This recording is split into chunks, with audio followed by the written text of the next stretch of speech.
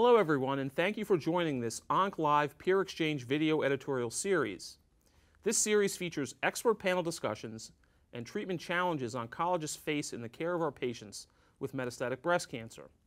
My name is Dr. Adam Brufsky. I'm Professor of Medicine at the University of Pittsburgh and Associate Chief of the Division of Hematology Oncology, as well as Medical Director of the Women's Cancer Center at McGee Women's Hospital and the University of Pittsburgh Cancer Institute. I have the privilege of moderating today's discussion along with a distinguished panel of expert clinicians and expert clinical researchers in breast cancer. Our goal is to provide a range of expert perspectives on the clinical challenges that physicians who treat breast cancer patients may encounter. We'll discuss trial results from recent important trials in metastatic breast cancer and apply the lessons of these trials to a few case studies. These will give our panel an opportunity to exchange views on their approaches to the management of patients with advanced breast cancer in 2013. This video can all be found on onclive.com.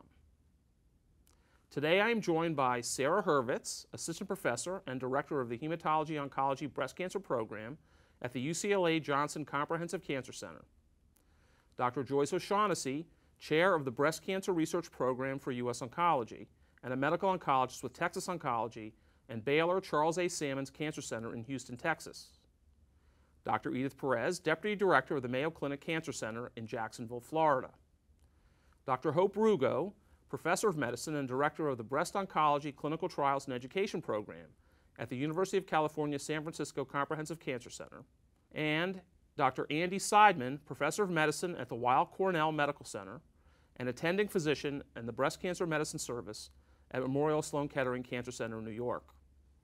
Now let's get started.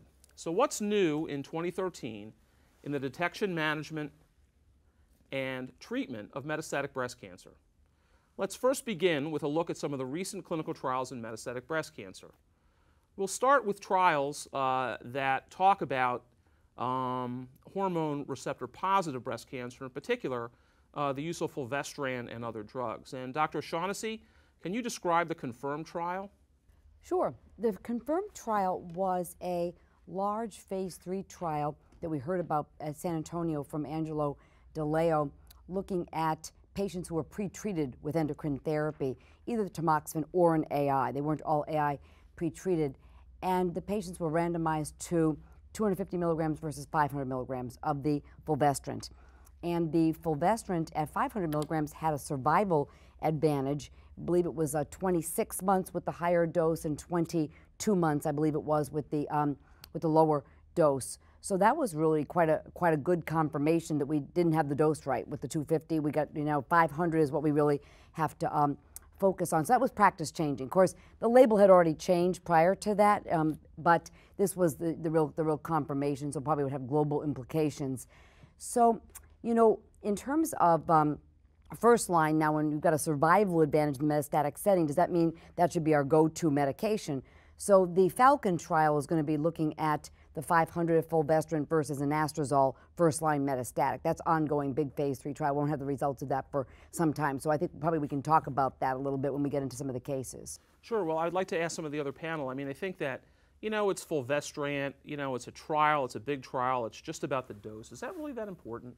I mean, is it important, Hope? What do you think? Oh, yeah, I really thought that it's kind of interesting because when the first data came out that led to the change in FDA approval, I thought, what's the big deal here? The difference is pretty small, And we started using 500 milligrams of Fulvestrant with the 500 milligram load, and I had patients who hadn't responded to 250 milligrams of Fulvestrant 2 years before who then responded for 8 months. So although we always knew the dose was really a question with Fulvestrant, I think the impact clinically was bigger than you saw from the initial data, and I think we saw that in the follow-up that Angelo presented, that really this made a big impact in our clinics. Now from a patient standpoint, they don't like the 2 injections, but now it's an effective drug, and then it was a drug which most of us gave for a maximum duration of 3 months. And I think the phase 2 results from the first study comparing this dosing of Fulvestrant 500 versus anastrozole, showing that the Fulvestrant was better. is really kind of exciting and interesting. And it makes you wonder if maybe, although the patients do not like to have the injections, you're ensuring compliance, right? Because you're giving it in the clinic as opposed to patients maybe forgetting to take the medicine. You just want to make sure I'm taking the drug. Andy, how many of your patients take 2? I mean, I have a problem because people don't like to take 2. They hate it. I would say it's standard of care except for perhaps the 40-kilogram woman who might still get 250.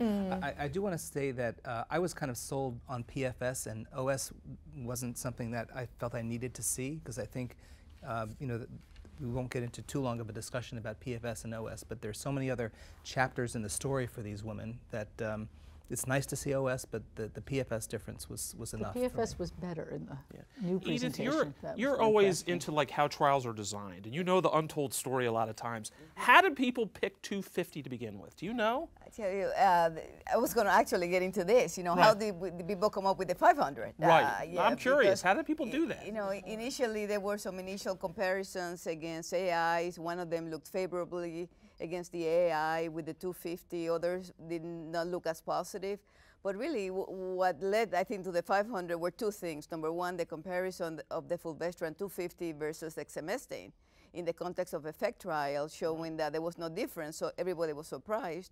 And number 2 was the evaluation of pharmacokinetics, demonstrating that by using the lower dose, it would take too long for a patient to achieve steady state levels that were appropriate. So I think it was a combination of the effect data plus pharmacokinetic data that led then to the evaluation of the 500, which we now know is the right dose. Yeah, I just wonder. It's really interesting. I mean, they didn't have the pharmacokinetics when they first did this. I was well, kind of they did surprised by actually. that. I remember a very early advisory board after Fulvestrant was approved and we started using it, and we're kind of underimpressed. And looking at that data and thinking, well, wait, how did you really decide that was the MTD? And it's interesting because, I mean, years of approval of a drug at a dose which was less effective.